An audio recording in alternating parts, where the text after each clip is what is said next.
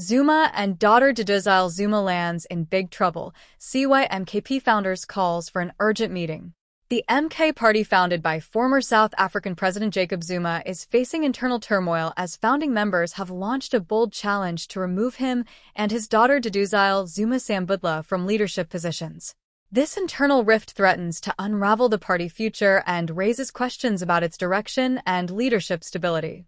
But before we continue, I'd like to encourage you to kindly subscribe, turn on the post notification bell to stay updated as we bring you recent happenings from the heart of South Africa. Sources within the MK party reveal that several founding members are demanding an elective conference to be held as early as December. The growing discontent centers on Zuma's controversial leadership style and the increasingly dominant role his daughter is said to be playing in the party affairs. Founders argue that Zuma leadership is out of touch with the party's original vision and accuse him of turning the MK party into a family-run institution.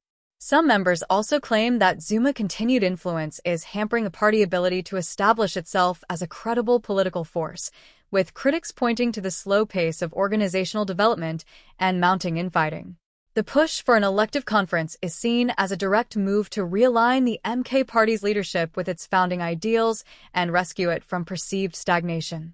If the conference takes place, it could signal a pivotal shift in the party future, either leading to a complete overhaul or the departure of influential figures like Zuma.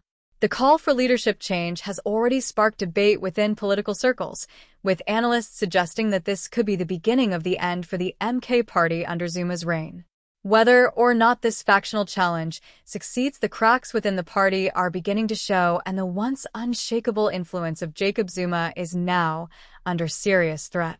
The unfolding crisis within the MK party is a stark reminder of the fragile nature of political power and the inevitable reckoning that comes with prolonged leadership.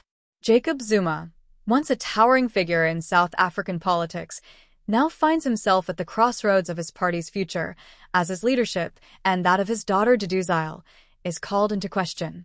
The internal rebellion brewing among the party's founding members speaks to a deeper desire for realignment with the MK party's founding principles, a move that could either save the party from collapse or propel it into further chaos. The demand for an elective conference reflects a significant moment for the party, where the stakes could not be higher. Will the MK party emerge stronger, embracing a new leadership that prioritizes unity and growth? Or will Zuma's grip, weakened by internal strife, finally loosen, leaving the party fractured and at a crossroads?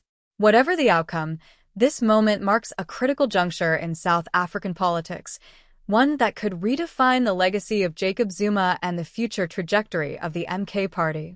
As political analysts watch closely, the broader question lingers. What does this mean for the political landscape in South Africa? Leadership battles like these often send ripples far beyond the party, affecting not just its members, but the entire nation's political discourse. One thing is certain, this is a fight that will shape the MK party's legacy for years to come, and with it, the future of a political faction deeply intertwined with the country's history. Thanks for watching on to the end of this video. Hope this video was very informative and reliable. For more details on related videos, kindly subscribe, turn on the post notification bell, and I'll see you on the next video.